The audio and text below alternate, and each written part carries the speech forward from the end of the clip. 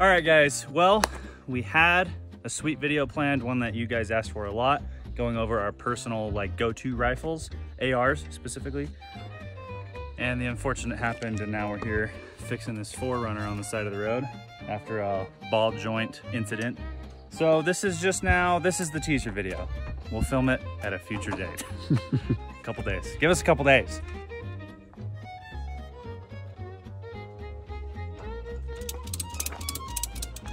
All right, tell us what we did. So we used a ratchet strap to pull the control arm back down to put it into the upper ball joint on the knuckle. And now we just need to figure out how to hold that for now. Yeah, we'll look at it. And then when we picked it up, I was like, did you check that? And they're like, yeah, everything's good. Yeah. Everything was not good.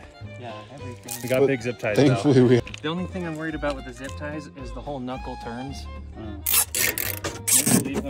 Situation update.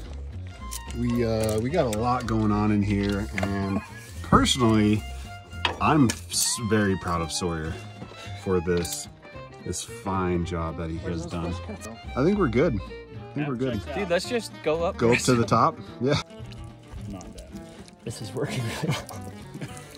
It's turning. It's just a matter of it'll hold or not. Thoughts and prayers in the comment section. Yeah, please. I mean, we'll be down by the time this gets posted anyway, but it's still appreciated. Yeah.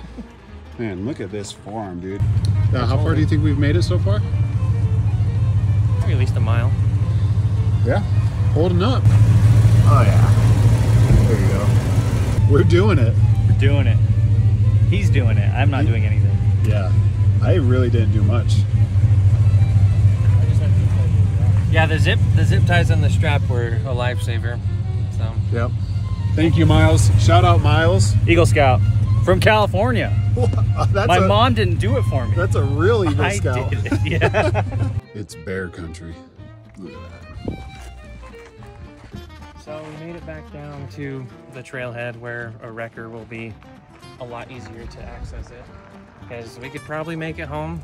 Like back to my house is probably what, like 15 miles through the canyon, but then to the dealership is probably at least 20 to 25 miles to the dealership. And I don't really want to drive it because I don't know if the tie rod got bent, so it'll wear my tires weird if I put another 25 miles on it.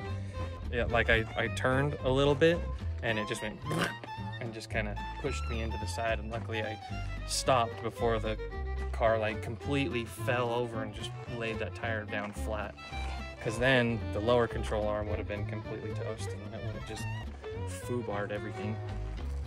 We were lucky that we redneck rigged and did a little self-recovery because Miles had some zip ties and tie rods, and luckily the bottle jack worked, because I thought we weren't going to be able to lift it up high enough to push the tire back in to slide that ball joint back onto the upper control arm. But best case scenario. I'm sure we'll laugh about this tomorrow. It sucks right now. Yeah.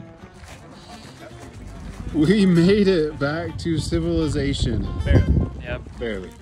Look at that. Yeah, I was, Look how good that looks. I think it's fixed. I think you leave it like this, honestly. It's probably stronger than the original ball joint. Honestly, it probably will last longer than the original ball joint. So this is the time where I sell this and go get an 80 series, so I don't have to deal with ball joints anymore. I can just have a bulletproof, solid axle. I don't know, man. Those zip ties look awesome. Those are some beefy zip ties. Tier 1 will be nice zip ties. Yeah. Those are the kind of zip ties you assassinate someone with. You go up behind them and go. Real ones know where that was in a book.